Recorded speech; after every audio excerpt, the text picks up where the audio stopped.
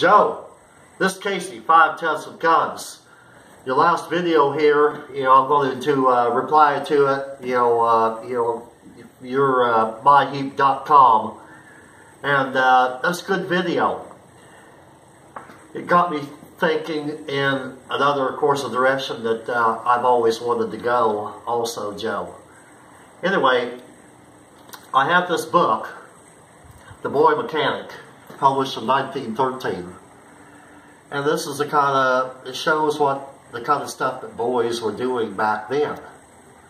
And on page 1, we have a twin-cylinder steam engine. Of course, you have to have some machine tools, which I do not have, but still, boys were doing this in 1913. Then on page 184, they show a steam engine that is made with 3-inch gas pipe.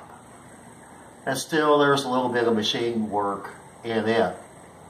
And then on page 84 of this book, it'll show you a picture and describe the things about how you can make a steam engine with nothing much at all except for a bicycle tire pump.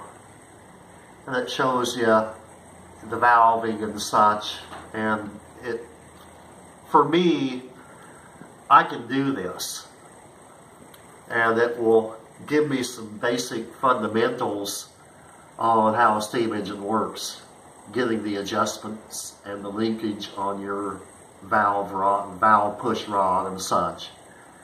And I'm going to start off on that because I know I can do this. And that's a good video, Joe. Thank you for steering us in a different course of direction on our thinking. And I'm going to make this happen. This book is out of print. It's a reprint. It comes from Lindsay's out of Chicago. I tried to call them. I don't get any answer. They may be out of business.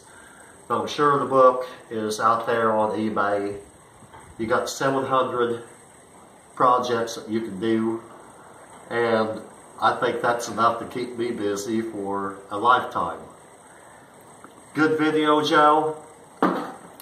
Next video will be, we'll get back to the high temperature casting with the homemade petrol bond. Thank you, Joe. Bye-bye.